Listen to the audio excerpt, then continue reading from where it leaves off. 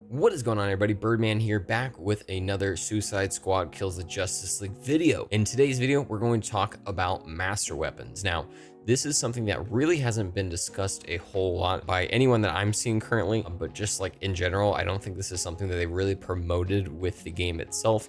And it's kind of confusing some people, so I really just want to kind of like go over it real fast with everyone. But before I get into the video, know you can follow me over on YouTube and Twitter at Birdman778. Give a thumbs up on this video and let me know what you're interested in, whether it is Shark, Harley, Deadshot, or Boomerang gameplay. Subscribe and become a member. Now, let's jump right on into it. So once you hit a certain point of the game, you are obviously going to start getting these infamy and notorious weapons a whole lot more often. These are going to essentially be like those end game kind of weapons that are going to carry you throughout the rest of the game, honestly. More than anything, but there is something that is kind of hidden in here whenever you're getting these pieces of gear to help level you up as you go through, and that is going to be that master prefix. Essentially, the master prefix is pretty obvious. If you see it right here, I have this master punch through, has a DPS of over 3,000, but if I go down to this one that I got before, is a just regular punch through and has DPS of 1900. Now, this is the exact same tier, and I got it from the exact same set of endgame from both of them from each other. So this is essentially just going to be that upgraded version. Now, I'm not exactly sure if this is something that is going to come only from just doing those higher tiers, or if it also will be implemented from finishing the final hostile takeover mission from Lex Luthor. I definitely recommend doing this just because I did it, and then afterwards I started noticing that I was getting those.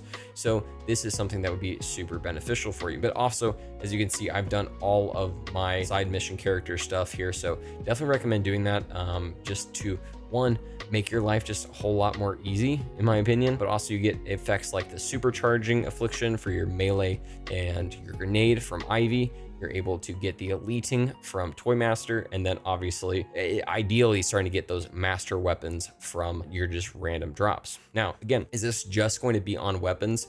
No, it is also going to be on our melee, our grenade, our charms, our neck mods, traversal mods, and our shield mods. Now, obviously I'm kind of like spread out between here. So like if you see this traversal mod, I have a master give tribute. I had some other versions of it. Look, you can just see like a regular touch down here as well. So this kind of just goes back and forth depending on which ones you get. But obviously these are going to be the ones that you're going to want the most, just because they're going to have those higher numbers of damage and prefixes for you to succeed. So when you go back to the Hall of Justice, I wanted to really kind of focus on this as well.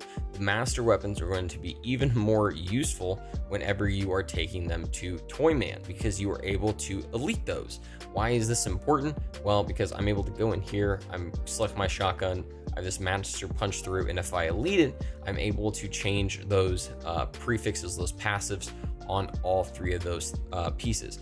Now, do note that if you are going to elite something, it's going to take one of those nth metal. It's going to be that blue icon on your cost bar. Those ones are much more rare. And obviously, as you are going to like the higher tiers, you're going to cost more of those. So you need to utilize those as much as humanly possible. So definitely don't be using them on something that isn't master, in my opinion, unless it is just a weapon that you just haven't seen for the longest time. It's working out for you and you think it's valuable. Fine, sure, go for it. But I definitely recommend it is something to just use on those master prefixes. And again, before, when I was mentioning that Ivy is able to supercharge items as well, again, I kind of keep the same thought with that, just for the fact that, again, I'm going to supercharge this master come at me here. Definitely worthy of doing that. But also, again, once I hit that third rank, I have to use up 3 of those nth metal currencies. So I definitely don't want to use up too many of those on something that isn't exactly super useful. So this one, pretty solid. It's master rarity. It's giving me a good amount of damage and has like prefixes that I like. So I will use it on that. But again, master weapons are going to be the one thing you're going to want to supercharge and elite more than anything. Do note, I don't think that you're able to create any of these master weapons through Penguin, unfortunately, with the crafting, at least for right now. As you go through here, you pretty much just see regular, and there's no prefix with him whenever you are looking at the map and all the different buffs that he is able to give.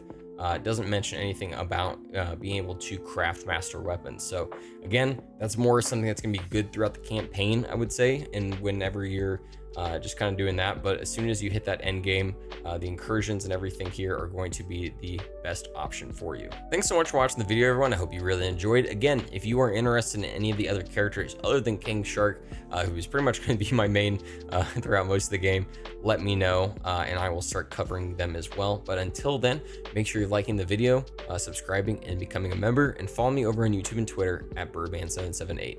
Thank you so much. I hope you guys have a great night, day, whatever it may be.